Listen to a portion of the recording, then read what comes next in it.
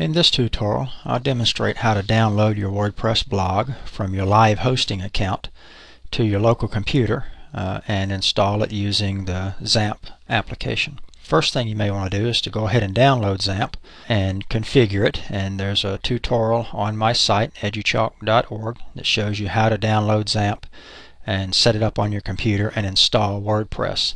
So you may want to go ahead and do that and get a new empty copy of WordPress running on XAMPP.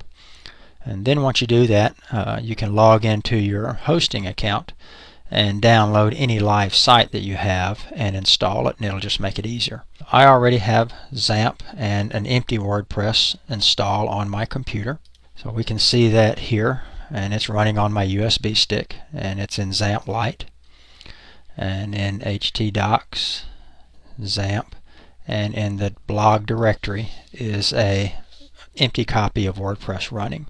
So all I need to do to access my local copy is to just start Apache and MySQL in XAMPP, and I do that by going to the control panel, starting Apache, starting MySQL Server, and then going to the browser and typing in localhost, and then blog since it's in the subdirectory.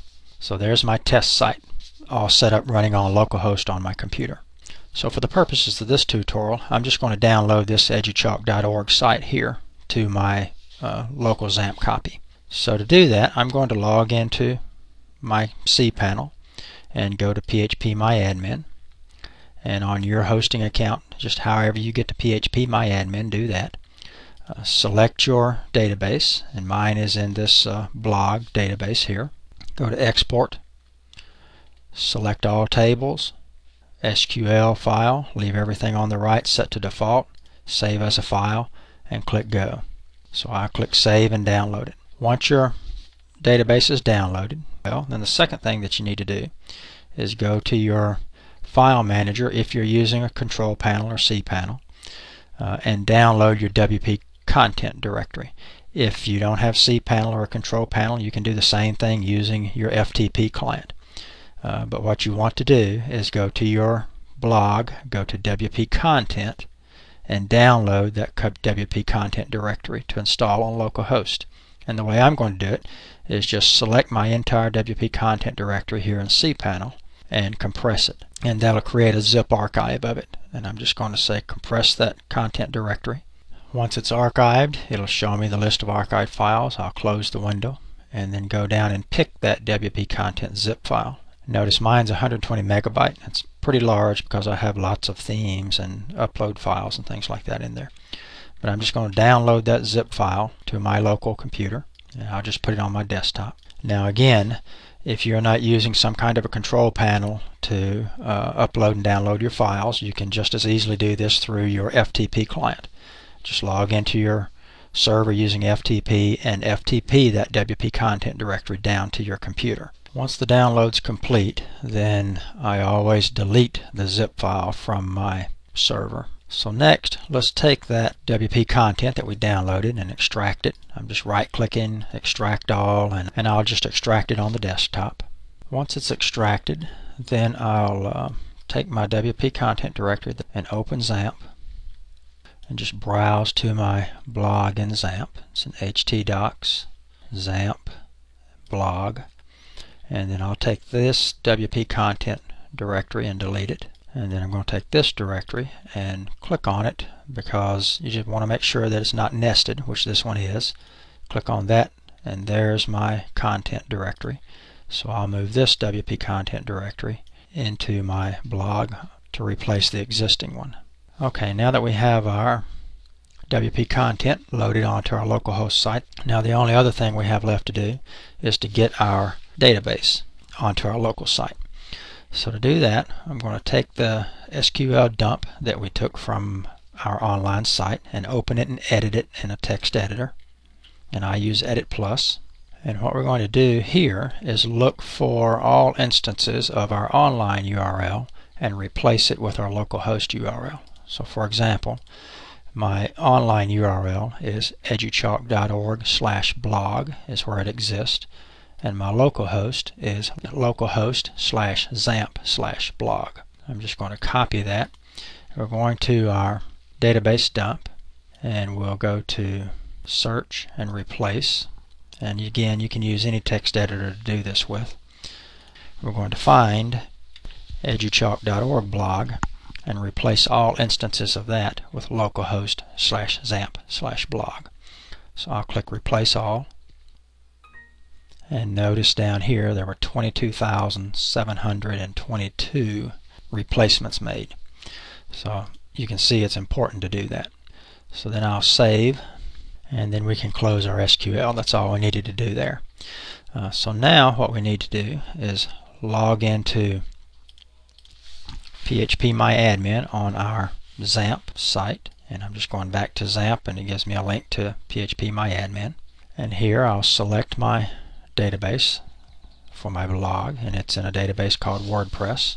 And in this database, then I'm going to check all tables and drop them and say yes.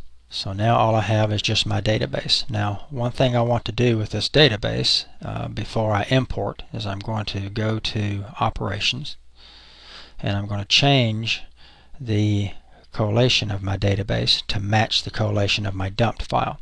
My online database collation is UTF-8 Unicode, so I want to make sure that the database I'm importing into is UTF-8 Unicode. So just look at your database when you dump it to see what it is, and make sure that the one on localhost matches what you have online. So now I could, at this point, if my database was small enough, I could just come here, click Import, and browse and find my database and import it. But my database is over 50 megabytes, so I'm not going to be able to import here with phpMyAdmin without going into the actual server files and doing a lot of changes, and I don't want to do that.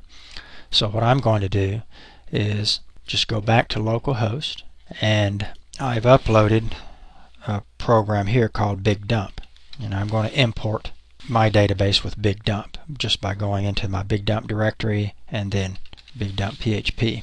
I'm going to take the SQL file that I downloaded and go ahead and put it in the Big Dump directory, and I just put Big Dump in the same directory that I have my blog in, and there's a directory called Big Dump. So I'm just going to take my SQL file now and move it into my Big Dump directory, and then when I go back here and refresh, then I see that it's found that file, and then I'm simply going to start import here.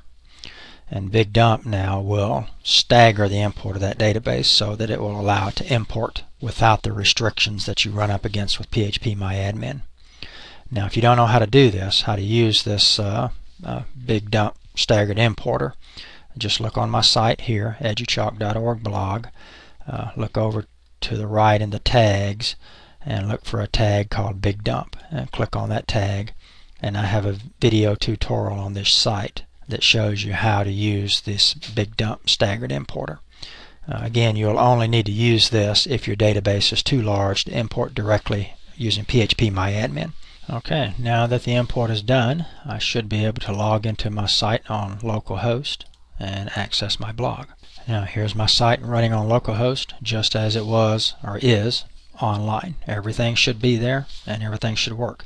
I should be able to go down and log into my site now using the same username and password that I logged in with, or that I do log in with online. And then the only other thing that I need to do is to go to my Settings Miscellaneous tab and change my upload directory.